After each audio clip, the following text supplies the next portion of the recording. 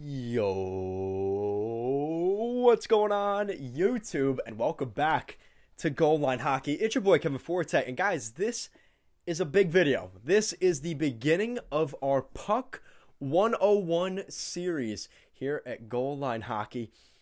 And this is the first episode, or the first edition of this playlist, and we're going to be going over the different positions, the different, the lines on the ice, the rules, everything, salary cap, all of that stuff. We're going to be going over all of that throughout this series. But we're going to start off with the basics of hockey. This isn't even NHL. This is just hockey. Now we're going to start off with the positions. And the first one we're going to start with today is what most would argue in terms of I don't know how to say this because I don't know if it is the most important position. You could argue it's the most important position in hockey, and that is the center iceman, or also known as the center. The center in hockey, and actually this is an interesting article from Hockey Monkey, how they put this. So, what is a centerman is the question. A centerman in ice hockey is typically seen as the quarterback of the team. So if you put it in that sense, probably the most important player on the ice, especially while on offense. He will be the player tasked with winning the faceoff. So he's the guy that goes to the faceoff circle, keeping the flow of the play moving while in the offensive zone, and will oftentimes be the player leading breakouts from the defensive zone into the offensive zone. And these are the skills, or the top skills, for the center position. It requires a great hockey IQ, which is, and vision, which is kind of the same thing. Reading the play before it happens. So basically, let's say your winger is shooting, right? The winger's shooting, and you know where to go based off of where you think the puck's going to be next. That was something that Wayne Gretzky had always said. What made Wayne Gretzky so good was, he was good at, the skill parts and just the raw game, but he knew where the puck was going to be before his opponent knew, or even anybody else on the ice knew where the puck was going to be next, and he was always able to get there first, and he had that decided advantage. So that's the kind of stuff that requires that part. Obviously, a great passing ability, strong skating ability, a strong stick play. It applies especially to face-offs, so basically good hand-eye coordination, all that stuff, and creative playmaking abilities. Now, the part that they're leaving out here, and that's, we'll get into that too, there are different types of center. So, they're typically, like this article is saying from Hockey Monkey, the quarterback of the team. So, I think that's changed a little bit in today's league. We usually see when a team goes on the breakout, they start behind their own net. The defenseman has the puck, passes it up along the boards. Typically, and this is how I played too, typically you will have the wingers kind of circling up the boards, trying to get open. They'll pass it along the boards, and that's the breakout. That's typically how it works, and that's not always how it works. But that is a pretty fundamental part of the game, and that doesn't involve the center necessarily. So obviously the offensive side, the center is very important, but there's also the other part of center that is incredibly important, and that is the two-way center. Now that's the first one we're going to get to today. The two-way center, if you want to look at some examples of that, you look no further than a lot of the Selke Trophy winners in the NHL, which are typically centers, right? Ryan O'Reilly, Patrice Bergeron, Andrei Kopitar, back when he was in the NHL, Pavel Datsyuk. That was their protege. That was their trophy. That was, when you think of the Selke Trophy, a guy that was a two-way center. Now, you may be asking yourself, what does that mean? What's a two-way center? In today's NHL, it's more apparent than ever that you have to be a two-way center. And if you're not, you usually get critiqued for not being a two-way center. Like I said, perfect example, Patrice Bergeron and Kopitar and those kinds of guys. And even some of the younger guys that we're seeing come up into the league. Guys like Nick Suzuki of the Montreal Canadiens, another perfect example of that. So a two-way center, basically, not only is he good at being an offensive-minded player, his ability to bring the puck, or her, but I mean, we're talking NHL sense, the ability to bring the puck in and create offense, usually the center is in front of the net. Not always. It depends on what the player is. If usually they'll put the bigger body in front of the net, and that's not always a center. But the center will, in most circumstances, be at the top of the box, creating screens, blocking the vision, or he'll be on the wing, creating the offense from there. And it comes down to where he fits best, and sometimes even, he'll be further up the crease in between the dots. That could also be a spot where you see the center.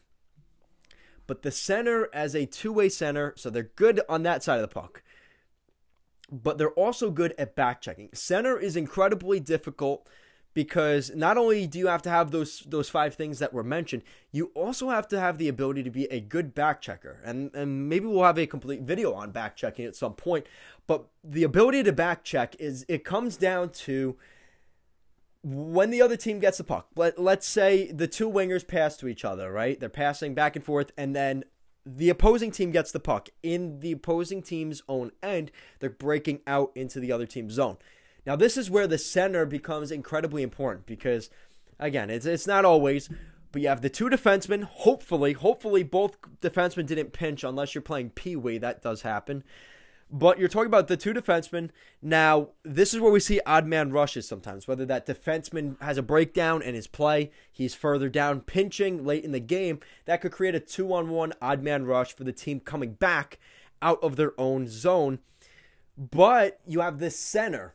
The center is typically, after the 2 defensemen, the center is more likely than not the 3rd guy responsible. So let's say the 2 wingers of the opposing team are coming out on a breakout, right? They're looking for the odd man rush, and let's say some 3rd guy comes in. That 3rd guy kind of stretching in, coming in late, that is the center's responsibility to either have his stick uplifted in the air or to be in his way where he can't get the puck.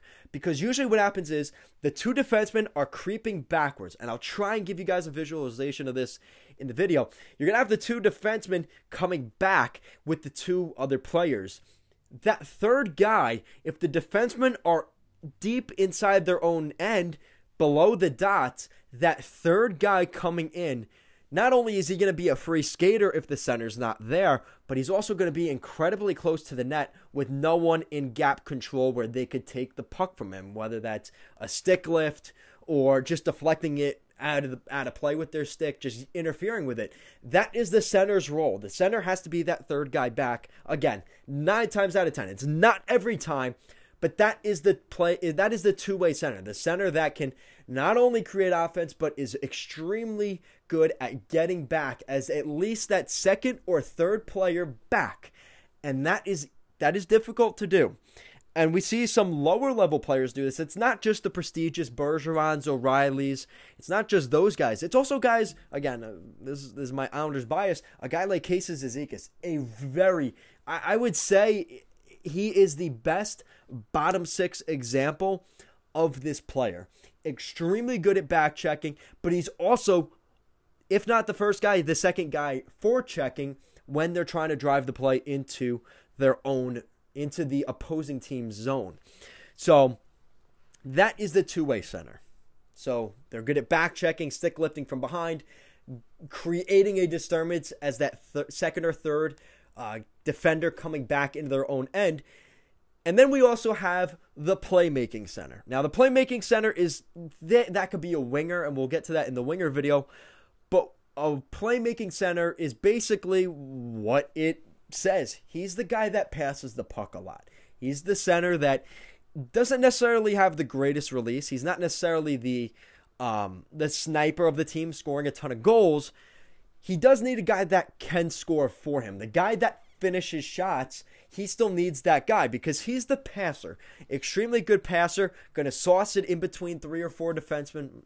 Okay, let's stick to maybe 1, realistically, right? You're not going to, the very good disher. He's the guy that's going to give you that setup right in between your feet, that great one-timer. A couple of really good examples of the playmaking center. Perfect example, you look down at Matt Barzal of the New York Islanders. Really, really good example of that. A very playmaker mindset.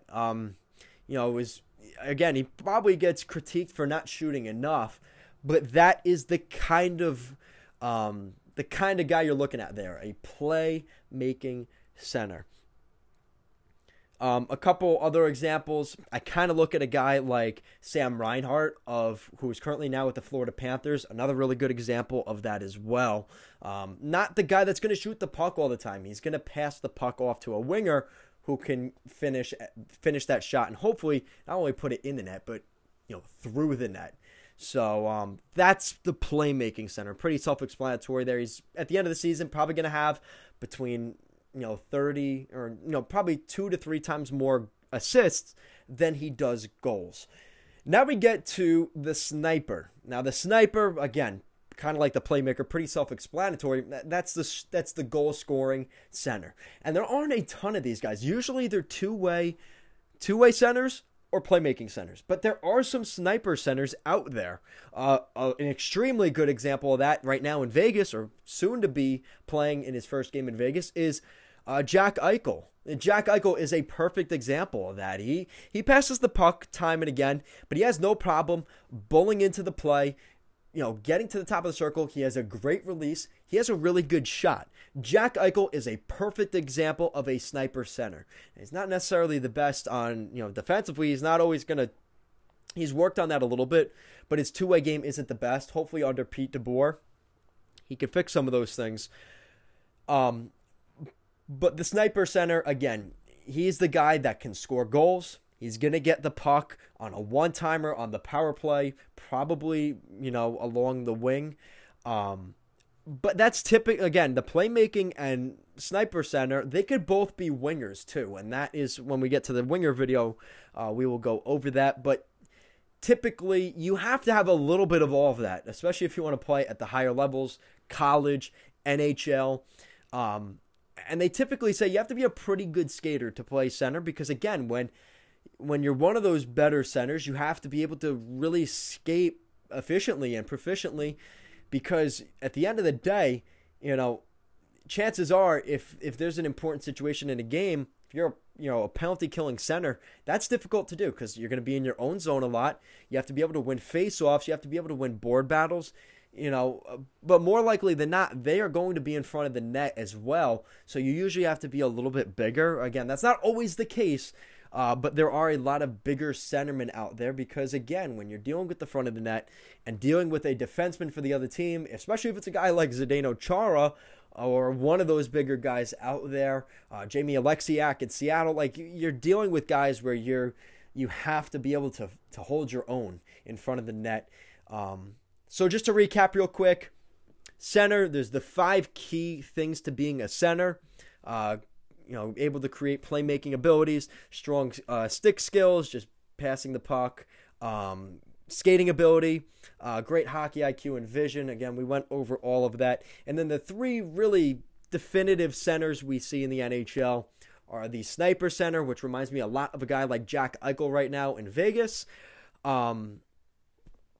The playmaking center, a lot like Matt Barzal of the New York Islanders, just very much more pass heavy. So when defenses read that, when they see Matt Barzal come into the zone, they're, I hate to say it, immediately checking to see who's on the wing. Because chances are, more likely than not, if you watch his footage, you're going to see guys like Matt Barzal have the tendency to pass the puck on a cross crease or behind them instead of taking the shot. So that's the playmaker. And then the two-way center is the centers like Patrice Bergeron. I'll give you a different name here. Alexander Barkov of the Florida Panthers. Extremely talented. They could put up points and stuff. But they are also extremely good at getting back, checking, getting back defensively as a two-way center. Able to play on both sides of the rink. And that's something that NHL teams expect from all of their players. But when you have a two-way center, that is usually a very high regard. Again, I could go across the league. Andrei Kopitar, Alexander Barkov, Jonathan Toews of the Blackhawks, Patrice Bergeron. You could go across and just name off different guys that are like that. And like this says, I couldn't put it any better. They're the quarterback on the ice. They, a lot of times when you look at TV timeouts, when you look at, quite fittingly, a lot of captains are centers. That's not always the case, but they have such a huge responsibility for the team. Where's he going to win the puck back? You see, before the faceoff, he'll go up to, the defenseman and say, I'm passing it back to him. I'm passing it back to you. That is all under the control of the center. The center has a huge responsibility. And that's it for today's video, guys. I hope you like this. We're just trying this out. I'm really excited for this, so I'm hoping that this goes well. Just let me know what you guys think in the comment section down below. Did this help you out if you didn't know the center position? And let me know what you guys think, because I think this is something that I could build off of. And hopefully you guys watch the rest of this series, because I'm very excited to do this for you guys. So, as always, thank you so much for watching this video. If you guys like what we're doing here at Goal Line Hockey and want to see the latest news around the NHL and more videos just like this one, make sure to give this video a big thumbs up and an even bigger subscribe down below. Guys, make sure to check out the rest of this series as these videos come out if they haven't already. Thank you so much, and I will see you again next time.